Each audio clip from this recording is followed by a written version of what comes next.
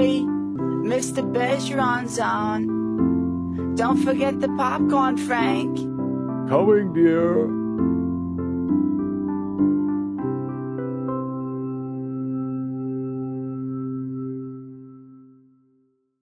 The Fallon person forgot to give it to them.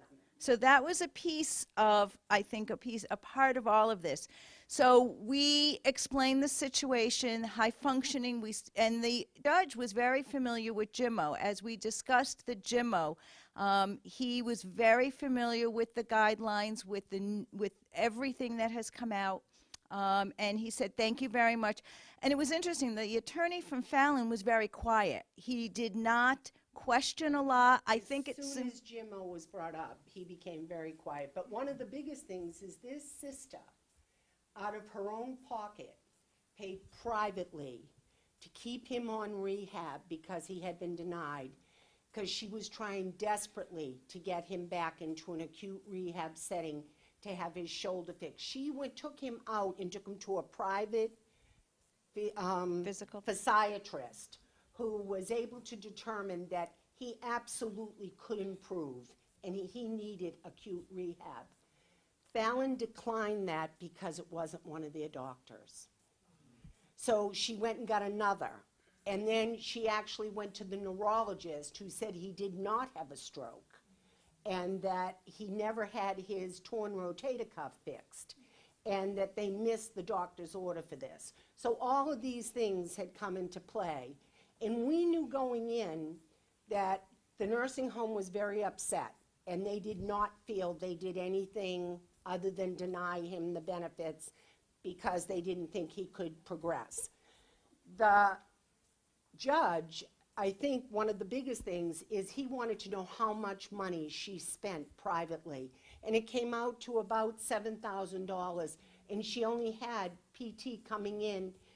Beaumont, I shouldn't say that, but the nursing home was doing rehab 3 times a week. She brought in physical therapy twice a week, so he was getting a 5-day schedule.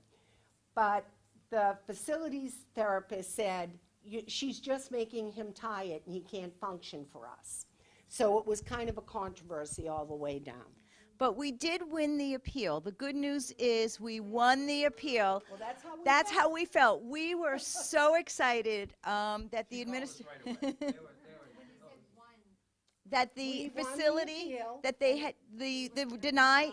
Well, they should never have come off skilled services. That was our fight. And that was the answer. We got a beautiful letter. 3-page letter, and it was really the family member got it and scanned it and sent it to us, and we were very excited. Now what do? Okay, now we thought this is terrific. This client can now go back on skilled therapy. Wrong. That was something that we learned very quickly because of the gap in time. Now it's been over a year since the gentleman had stopped his skill therapy and never received any therapy. Of course, he has not made any progress, and you can't go back in time. He's actually declined. He's actually declined over the year. So the win was for cash, which it feels good to get the cash, but it doesn't. She hasn't gotten the cash yet. That's a whole other. But the win was for the cash, but you can't go back in time to go back and say, get the skilled therapy. So the gentleman is still in the facility now in a wheelchair where he was walking prior to this. So it's a double-edged sword with these wins.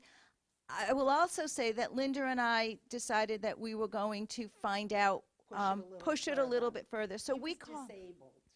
I was going to say the Medicare advocacy. Right. We call the Medicare advocacy in Washington, D.C. to see what we could do. The Medicare Advocacy Project, which is their main office is in Connecticut, also have lawyers in D.C. because they do a lot of stuff there. Right. There are lawyers in both places. Yeah, Arthur helped us with all of that, and we were like, okay, so where do we go with this? You know, it's not making us feel any better now that we realize we won, but we didn't. The client is still lost. So we spoke to this wonderful attorney in Washington, D.C., who absolutely said, you are right.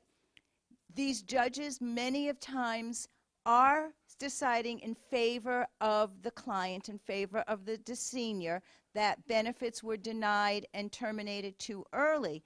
However, because of the gap in time, because this process is taking so long, there's nothing you can do. You can't go back.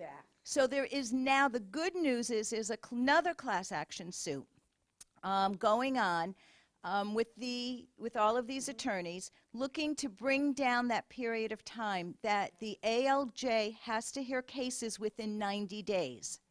And I don't know how this is going to play itself out, when we're going to hear if this actually comes to fruition in terms of a 90-day.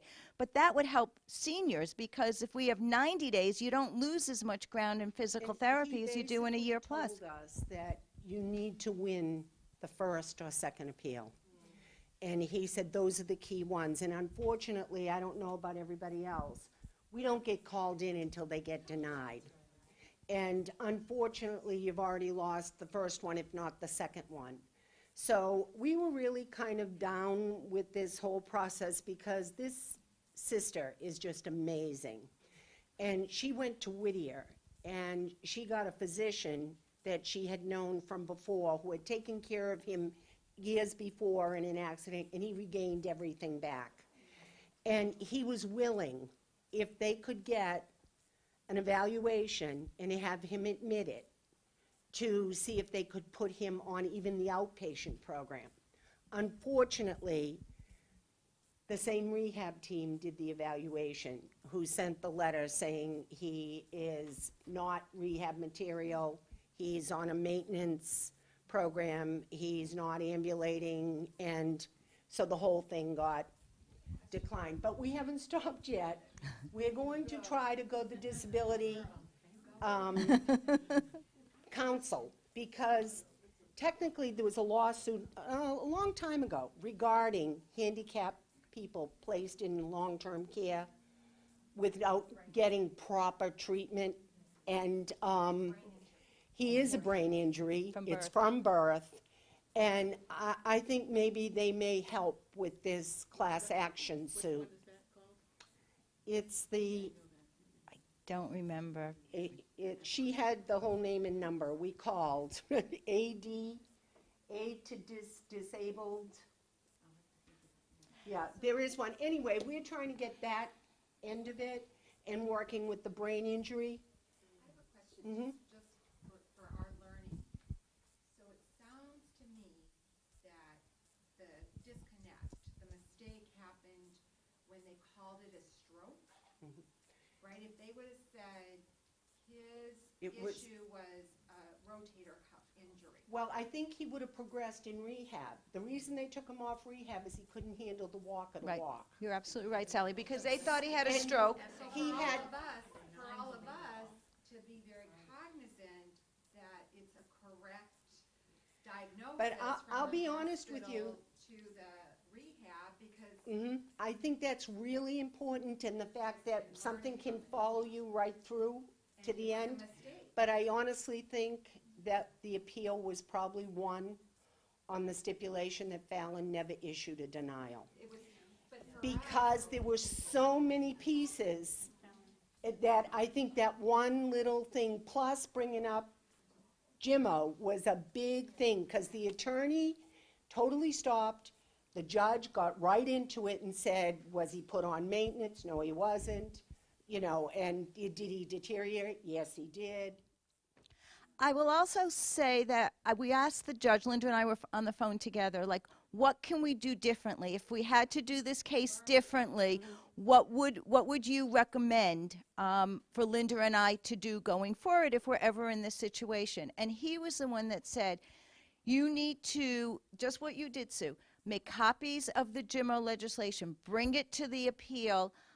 You know, you've got to win, he said, but he also was very honest and said, there are so many denials on the first and second. He said they are extremely hard to win. He was not very optimistic or encouraging when we kept saying, anything else you can come up with, because we're not finding winning these appeals easily, and he said, you just have to have your documentation, remind them about the Jimmo. And they've had a lot of complaints on it. And by the way, you saw the appeals period. So even if you successfully compress the ALJ piece of this, there were 3 pieces before that. Right, you add those numbers up, and they're about a year before you even are appealing to the ALJ, right? So, but that's why I guess one of the it would appear that these cases may present this kind of unique need for an expedited process that kind of goes all the way through the system, because you've got these people who are otherwise completely trapped. Yes, yes. If the whole point of this, right, is not to get them better, but that you've got patients that are going to deteriorate unless they've got this kind of care, then by the time you've got the win, the patient's already deteriorated and the services haven't been provided. Or maybe, as a regulatory matter, there needs to be something that says, while it may not last forever, that you'd have something akin to what happens at the nursing homes when there's an appeal, and they have to keep providing the services till they lose the appeal, as opposed to not providing the services because you can't take it back once you haven't provided those services. Now we realize there are financial implications to that, right? But there's a regulatory way to be trying to deal with some of these things, and I don't know the answer to that. I just know that I now have to make my boat. Oh, how sad. Okay, how sad. Thank you very, very much, by the way. I hope this was helpful.